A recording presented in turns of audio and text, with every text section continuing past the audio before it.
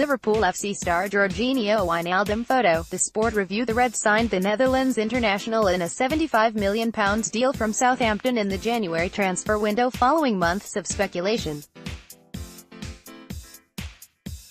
Liverpool FC made Van Dijk the most expensive defender in the world after the Reds missed out on the Dutch centre-half last summer. Van Dijk has helped Liverpool FC to be more consistency at the back with his leadership and commanding performances. The 26-year-old has helped to bring out the best in his fellow teammates, Witn Lloris Karius, Alexander-Arnold, Andy Robertson and Dejan Lovren, all showing signs of improvement. Van Dijk helped Liverpool FC to secure a top-4 finish in consecutive seasons to ensure their continued participation in the Premier League.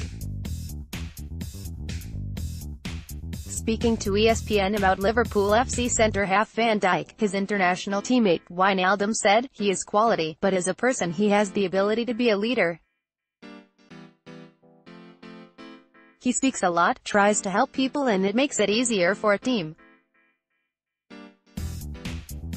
That is also something we needed, a player who would take the leader role in the backline, and I think he has done that. But has a lot of qualities, and we have shown since he came that we have conceded fewer goals than before. Since he came, we improved a lot." Liverpool FC were 4-0 winners against Brighton and Hove Albion in their final Premier League game of the 2017-18 season. The Reds scored more goals than every other team in the Premier League in the current campaign, apart from Premier League champions Manchester City. Liverpool FC reached the Champions League final thanks to victories over FC Porto, Manchester City and AS Roma. More, latest Liverpool FC news and views, more football transfer rumors and gossip.